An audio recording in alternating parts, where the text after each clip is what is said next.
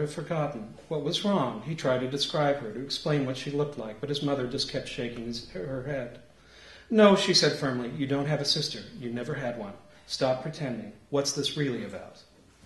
Which made him feel that he should hold himself very still, that he should be very careful about what he said, that if he breathed wrong, more parts of the world would disappear. After talking and talking, he tried to get his mother to come out and look at the window. Window, you mean, she said, voice rising. No, he said, beginning to grow hysterical as well. Not window, wind-eye. And then he had her by the hand and was tugging her to the door. But no, that was wrong too, because no matter what window he pointed at, she could tell him where it was in the house. The wind-eye, just like his sister, was no longer there. But he kept insisting it had been there, kept insisting too that he had a sister, and that was when the trouble really started. Over the years, there were moments when he was almost convinced, moments when he almost began to think, and perhaps even did think for weeks or months at a time, that he never had a sister. It would have been easier to think this than to think she had been alive, and then, perhaps partly because of him, not alive. Being not alive wasn't like being dead, he felt. It was much, much worse. There were years, too, when he simply didn't choose, when he saw her both as real and make-believe, and sometimes neither of those things. But in the end, what made him keep believing in her, despite the line of doctors that visited him as a child, despite the rift it made between him and his mother, despite years of forced treatment and various drugs that made him feel like his head had been filled with wet sand, despite years of having to pretend to be cured, was simply this. He was the only one who believed his sister was real.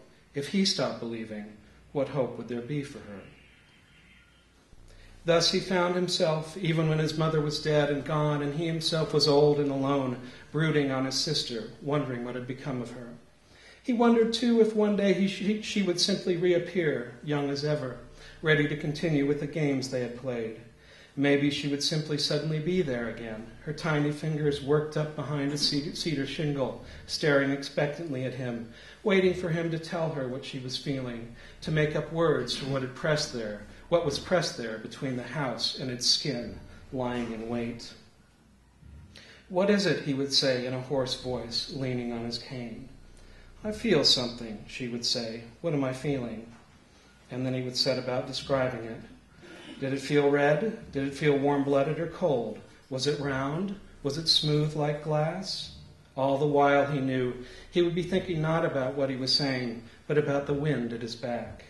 If he turned around, he would be wondering, would he feel the wind's strange, baleful eyes staring at him? That wasn't much, but it was the best he could hope for. Chances were he wouldn't even get that. Chances were there would be no sister, no wind.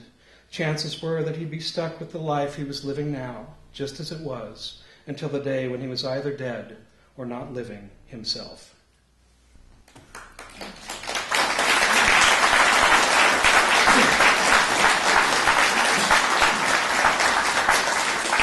So that's a fairly new story.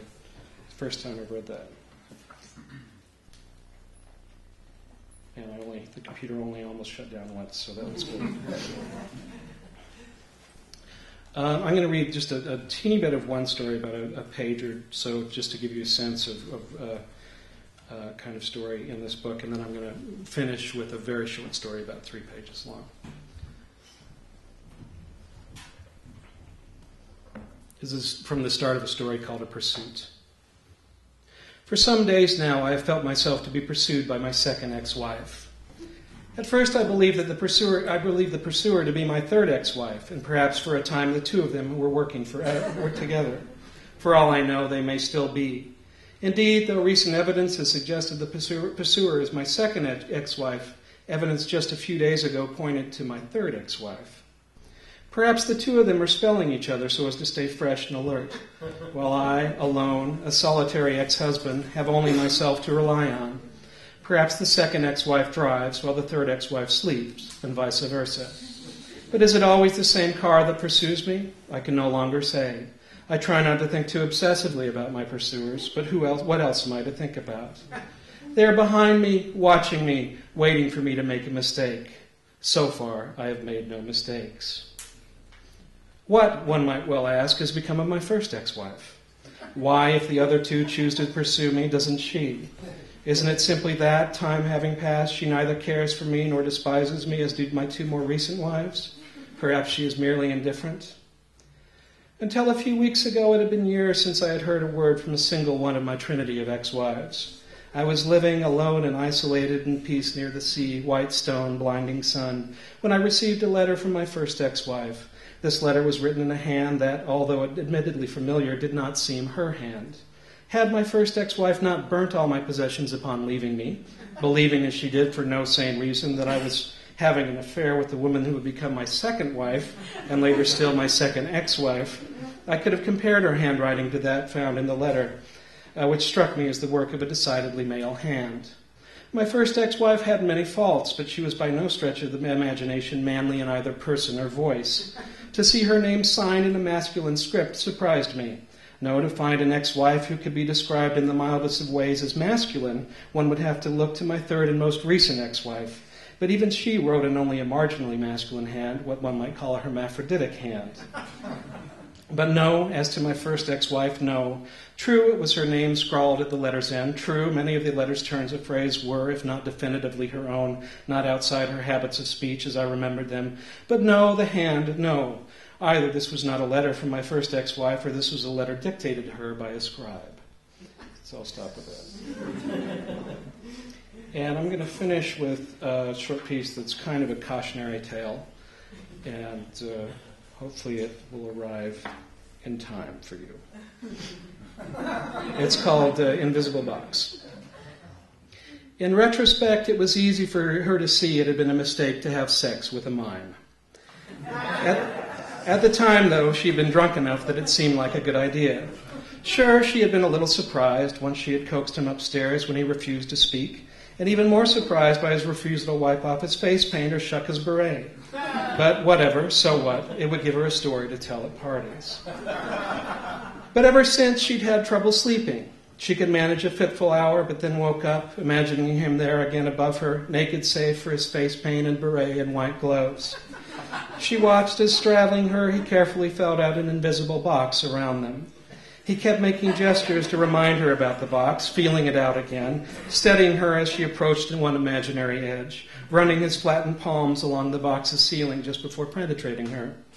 It was a hell of a thing, at once funny and deeply disturbing, and distracting as hell. When he was coming, pretending to cry out silently, she suddenly realized this was not a story she could bring herself to tell at parties.